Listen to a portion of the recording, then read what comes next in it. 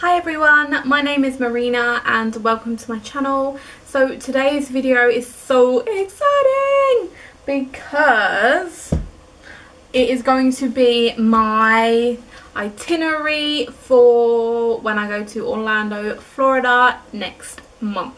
So we're very nearly going, so all my meals are booked, my fast passes are booked, everything is booked. So I just wanted to share with you my day-to-day plans of what are we doing. I love these videos because I think it's so interesting to see what people do, and also it might help you if you are planning your holiday. So I am going for 2 weeks with my fiance Dan, and we're going to be vlogging the whole trip, which is so excited. So make sure you're subscribed to see those vlogs. So I think I'm literally just going to jump into it. So we are flying on a Saturday, and we are actually going to stay at an airport, in a hotel near Gatwick Airport the night before, because we find it a lot easier just to go the night before. Then you haven't got to worry that you're stuck in traffic or anything.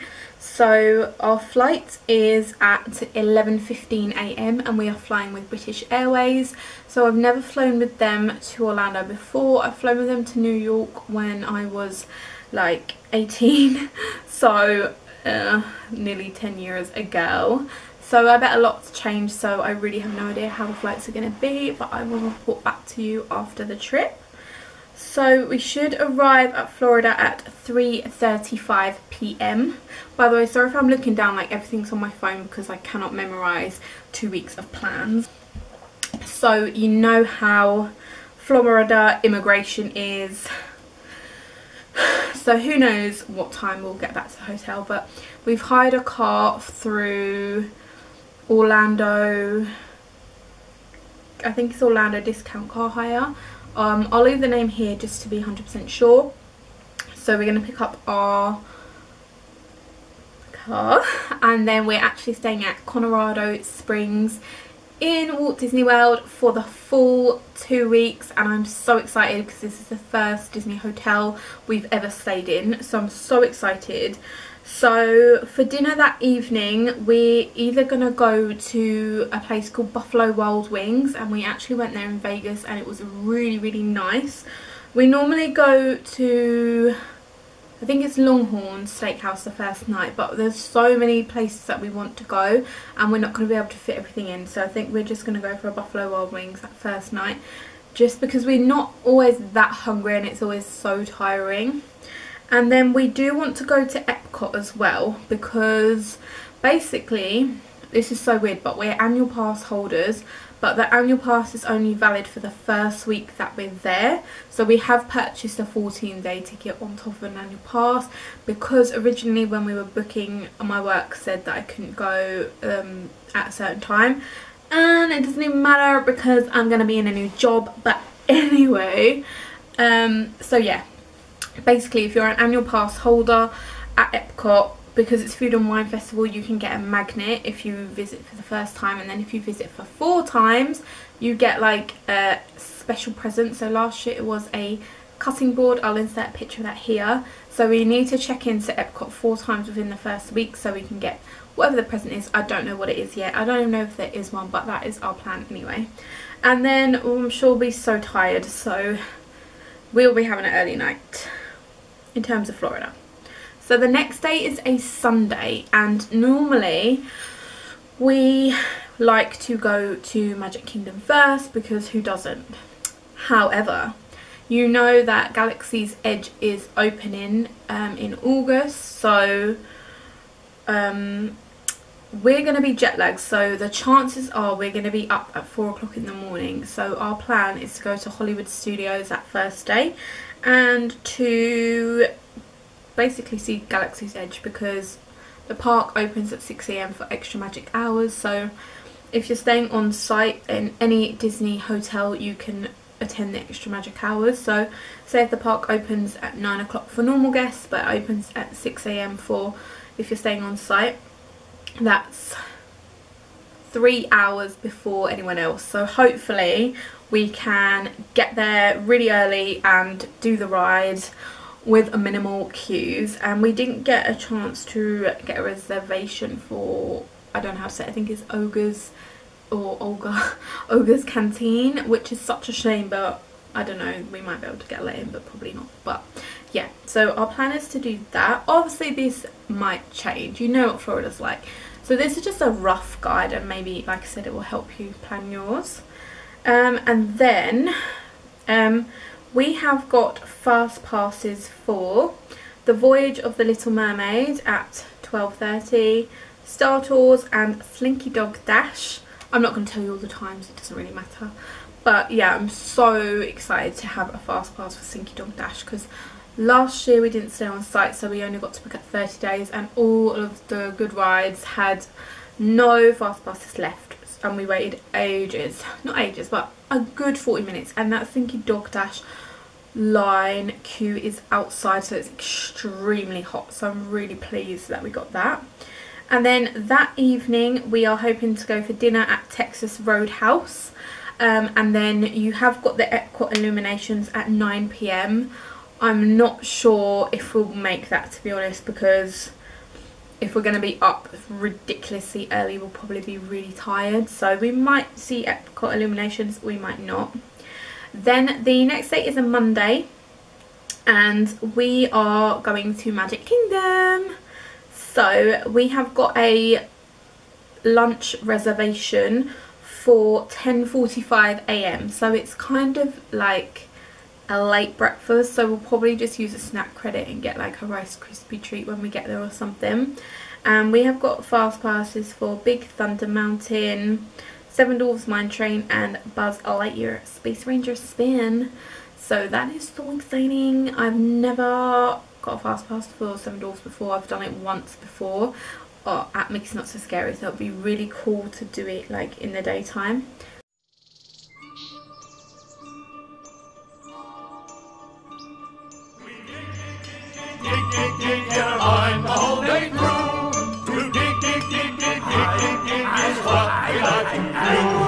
It ain't no trick to get rich quick. If you dig, dig, dig with a shovel or a pick in a mine, where a million diamonds shine.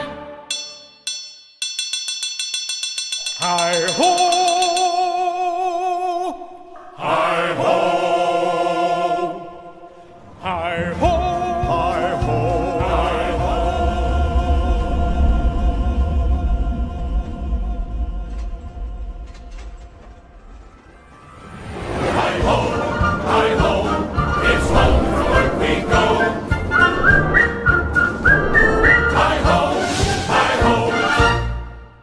See the difference. And then we have got Happily Ever After at 9 PM, and I'm going to make sure that we stay there, so we'll probably get a quick service meal in the park.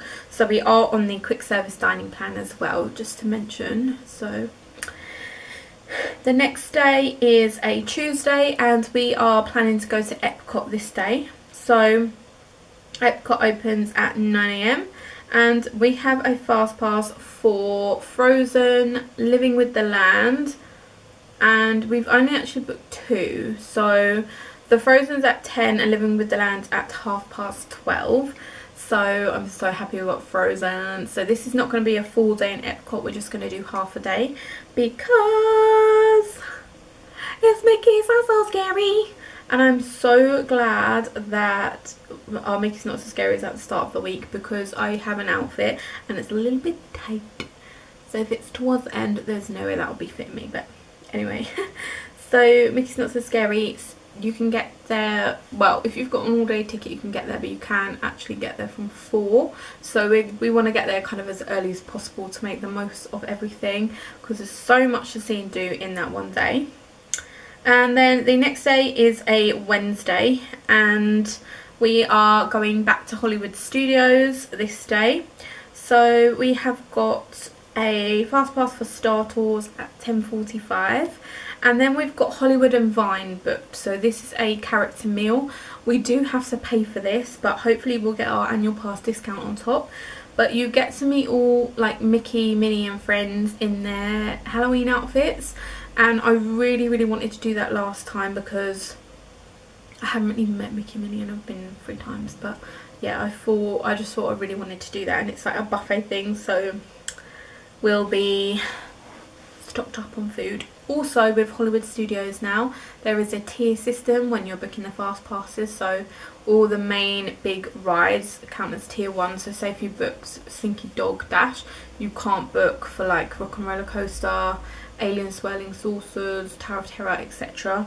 So you can only really book for the shows, so it's a bit annoying if it's busy and you want to ride all the rides at Hollywood Studios. You might have to do it in more than one day, unless you want to queue lots. It just depends what the queues are like.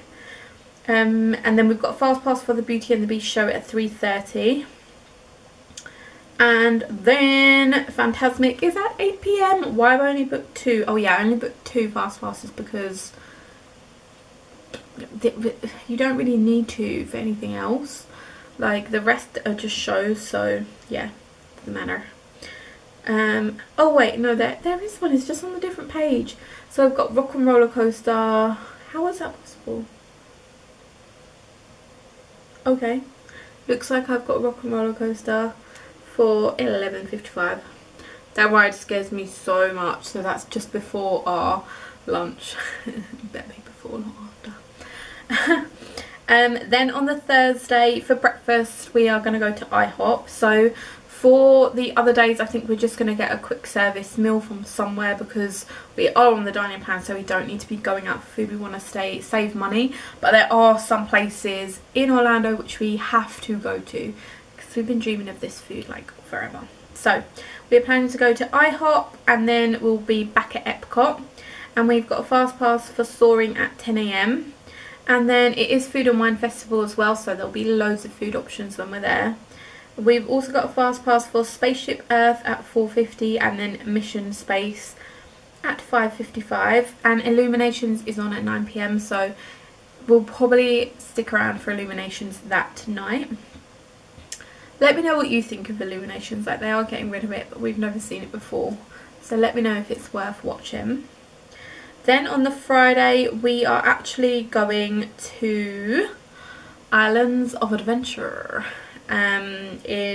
which is a Universal Park. We haven't bought our tickets yet. We need to do that quite soon because obviously we're going soon.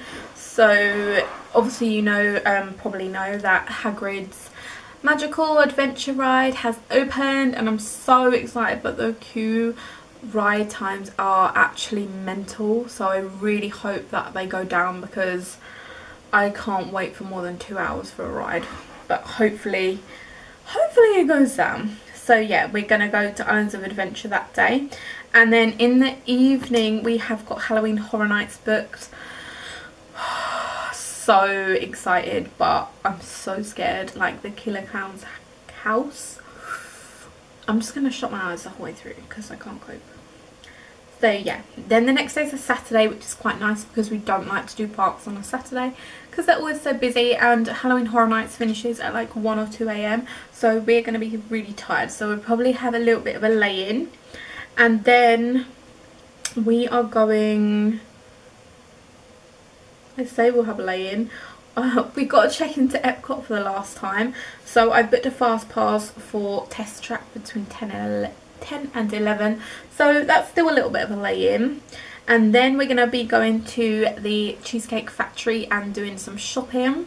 So there is a few places that I want to go shopping. So you've got the Mall of Millennia, which is where the Cheesecake Factory is, and then the Florida Mall, they actually have a Morphe store, so I want to go there as well. And obviously the outlets have got the Character Warehouse, so if you want cheap Disney merch, that's a place to go. And then for dinner that evening we want to go to Texas Roadhouse, which is a really nice restaurant. And then that's all we've really got for the evening. We can just chill. If we want to go to Disney Springs we can, but yeah, just chill really. Then the next day is a Sunday. So on the Sunday we plan to go to Animal Kingdom, and we've got fast pass for Everest, Flight of Passage and Safari. So I don't know why I sang that, but I'm really excited because we waited 2 hours for Flight of Passage last time and it was so long. So I'm so glad we've got our fast pass because it's a really, really good ride. And then the next day is a Monday, so will be our full week and a day there now. And we are going to go to Perkins for breakfast. It's an amazing place for breakfast and I really, really recommend it. And then we are going to spend the day at Universal that day. So exciting! So exciting! So exciting! And then the next day is a Tuesday. So we are going to be at Typhoon Lagoon in the morning. I really like Typhoon Lagoon. Out of all the water parks, I hated Volcano Bay. That is a whole other video. If you want to know the tea, let me know down below and I'll do another video, but I'm never going back there. Blizzard Beach was okay. We went on like quite a windy day, so I didn't really want to do anything. I just did the lazy river and like one ride and it was okay, but Typhoon Lagoon is my favourite water park. So we'll be going there, and then we've got the Boathouse booked at 3:15 p.m. So this is a restaurant in Disney Springs who they do really good food. The bread there is really the main reason why I want to go. Like, just give me all the bread. So good. And then we'll be going to Hollywood Studios in the evening. So we've got a fast pass for Slinky Dog Dash and Frozen Sing Along. And then I've got down Outback Steakhouse for dinner, but because they're going to the Boathouse quite late, we might not even be hungry. So maybe we'll go and we'll share something, or we'll just not go and get snack credit. We'll see. Then where am I? Where am I? Then the next day we are back at Magic Kingdom, and we've got a fast pass for... Why have I only got one fast pass booked? No, I haven't. It's on another page. It keeps doing this to me. So we've got fast pass to meet Mickey and Minnie, Big Thunder Mountain and Haunted Mansion. And then Happily Ever After is on at 9, and there is extra magic hours in the evening to 11 if we do want to stay later, but we'll probably be tired. So, yeah. Then where are we? Oh my gosh, it's just going so quick. Then on the Thursday we are going back to Animal Kingdom. I feel like you have to do Animal Kingdom in 2 days if you want to do the zoo bits as well. And we've missed out on that, but they got baby gorillas, so we have to do it this time. So we've got a fast pass for Flight of Passage, Expedition Everest and Dinosaur. So we've never done Dinosaur before. We completely skip over that section and I don't know why. So this year we're doing it. And then that evening we are going for dinner at Kobe Japanese Steakhouse. We went last year. I'll have the video linked up here and down below. It's like a teppanyaki restaurant. They cook it all in front of you. And normally on Thursdays we got told they do offers. So we actually got it 2 for 1. Which is why we wanted to go on the Thursday. But it's actually amazing food. Like really, really lovely food. So I really recommend that if you've got a spare evening and you can go. And you like Japanese food, then go. It's awesome. Okay. Then we have got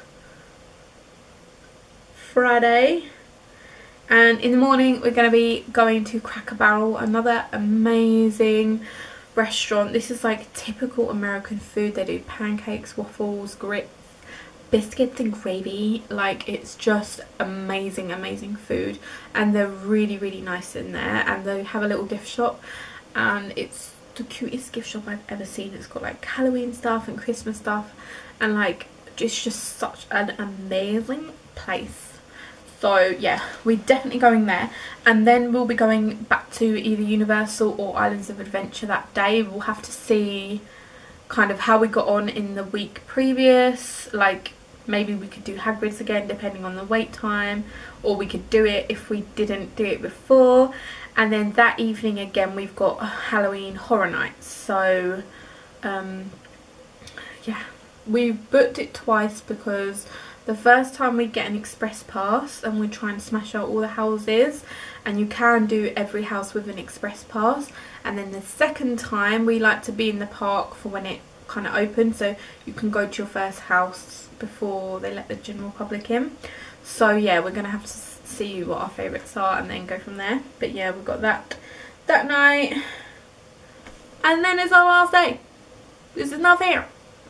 So then we have got Magic Kingdom, because I love to do Magic Kingdom on the last day, because even though it's a Saturday, and we did this before, not last year, the year before, because the last year we flew home on a Wednesday, so it was fine.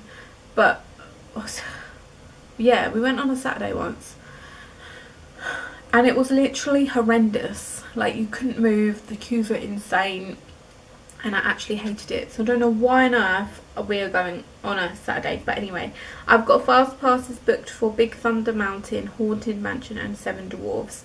And then our flight back is at 7:55 p.m. so we have to be at the airport for 4:30. So we've got to leave Orlando area about 3:30. Yeah, about 2:30, 3:30. So yeah, that is our 14-day Disney World Orlando itinerary. I'm literally so excited. So anyway, let me know what you think of my plan. Blah blah blah blah blah blah. If you're going in September, if you're going at all, I hope you have the most amazing time, and I hope this video has helped you in some way or another. And if you want any tips or anything, then just leave me a comment and I will reply. And don't forget to subscribe, because like I said, we're going to be vlogging the whole trip. So yeah, anyway, thank you for watching, and I'll see ya in Florida. Bye!